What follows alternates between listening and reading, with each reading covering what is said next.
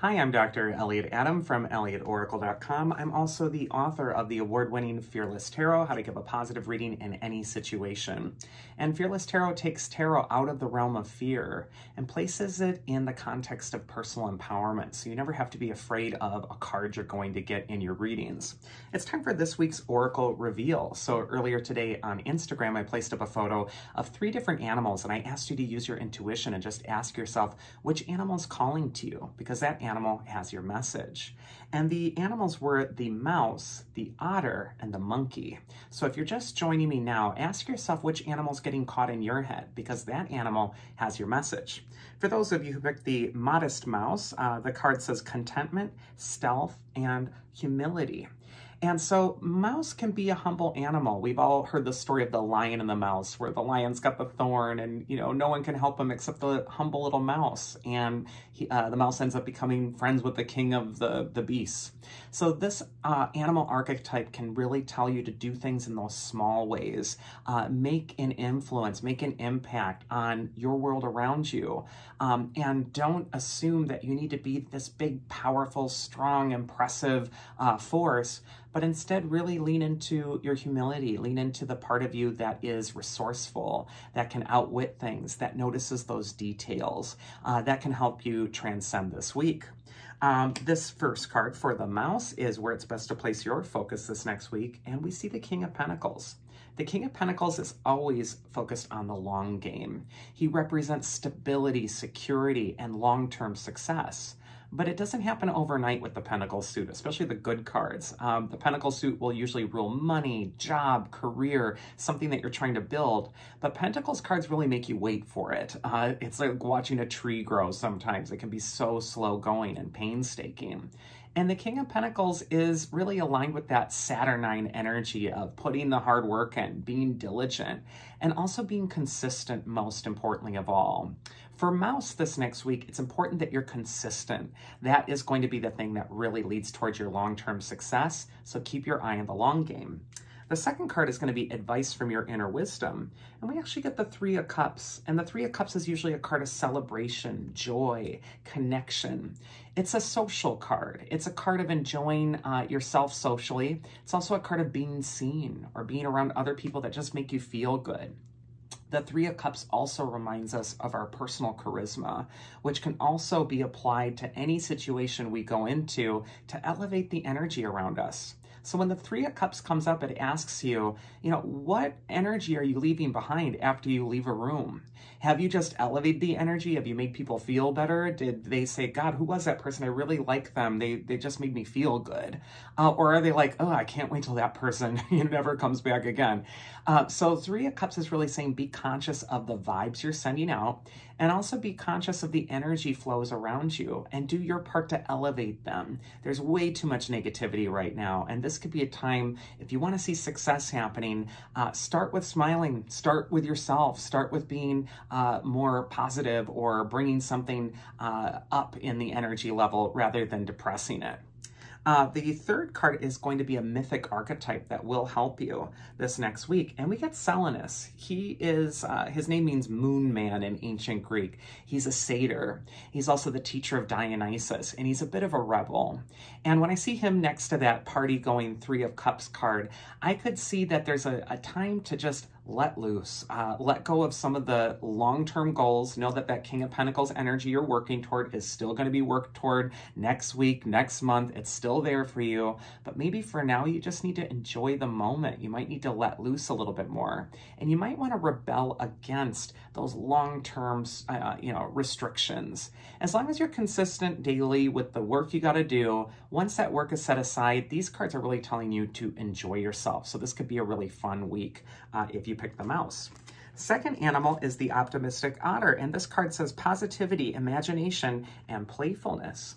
And otter is always an archetype of playfulness. It's also a feminine archetype animal. So this could be a time when you are really diving into the waters of the receptive feminine side of your own nature. And Otter is much like that Three of Cups card that came up earlier. It's more of a playful animal. It loves to play. If you ever see them underwater with each other, they're just a delight. And so Otter could really tell you, again, to embrace the part of yourself that dares to play, that dares to let go of responsibilities, and also goes with the flows that are going through your life. The first card for Otter is where it's best to place your focus this next week. And here's the reason we need to celebrate a little bit more or let loose. You got the Materialism card.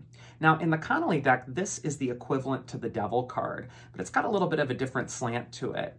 You see that there's a figure who's chained, but here he's chained to the corrupted versions or damaged versions of the four suits of the tarot. And that's a symbol for the material world. The Materialism card could just say, you might be getting so caught up in the mundane, the thing that's in front of you, how much money you have, how much success you're showing to other people, all the surface stuff that really doesn't matter. And Materialism could just be saying, it's time to unhook yourself from anything that's become an unhealthy attachment. This could be a time to take a mental inventory of all that's coming with you on your path at this time and throw away anything that's just weighing you down and return to that playful otter spirit within. The second card is going to be advice from your inner wisdom if you pick the Otter. We got the Four of Cups, kind of a similar meaning. Here we see a figure under a tree. He's worried about his problems. He's worried about what's going to happen next week or what happened last year. And he's completely blind because right in front of him, coming out of the cloud, is that angel offering him a golden cup.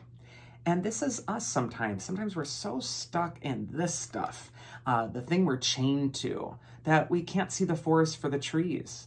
And the miracle, the blessing is being offered right in front of our nose, and yet we're so consumed by the worry that we just can't even see it. So when Four of Cups comes up, it asks you to wake up, be aware, stop sleepwalking through life, stop ignoring the blessing that you have right in front of your nose every day.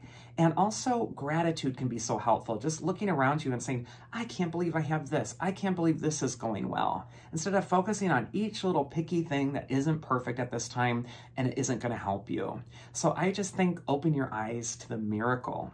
And the mythic archetype that might be able to help you with that is Pandora.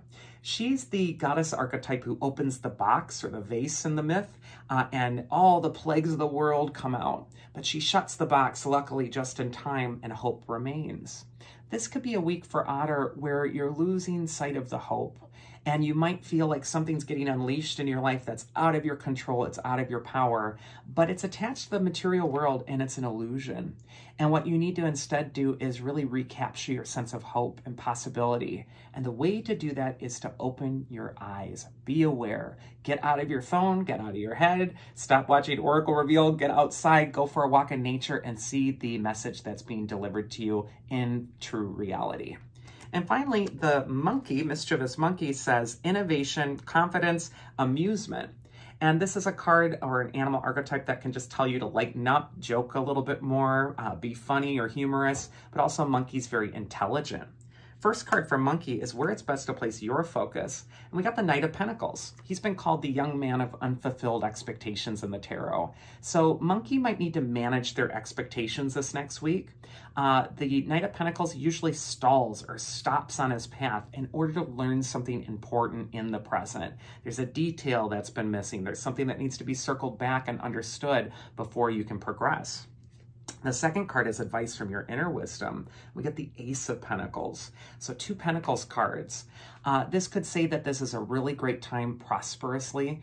It could indicate that a new opportunity is right around the corner, but you might miss it if you're so in your expectation of what it should be. Again, being aware, being present is going to be so important this week for Monkey as well. And Ace of Pentacles says that the gift that's being offered to you is opportunity. There's limitless opportunity. There's limitless opportunities for success and prosperity out there. And this might just be a time where you're learning on your path before diving into your next successes. I also feel like 2022 is going to be pretty exciting for Monkey. And then finally, the mythic archetype that will help you if you pick the Monkey card is Hera, the Queen of the Gods. She holds herself with a regal bearing. She doesn't stoop to worrying or being stressed out or distressed by what's happening around her. Hera could really tell you to take the high road and also to rise above it. Also maintain your dignity. And that is this week's Oracle. I do hope you enjoyed it, and if you did, you can always check me out at elliotoracle.com. Otherwise, I hope you all have a safe and happy week, and I'll see you next week, so take care.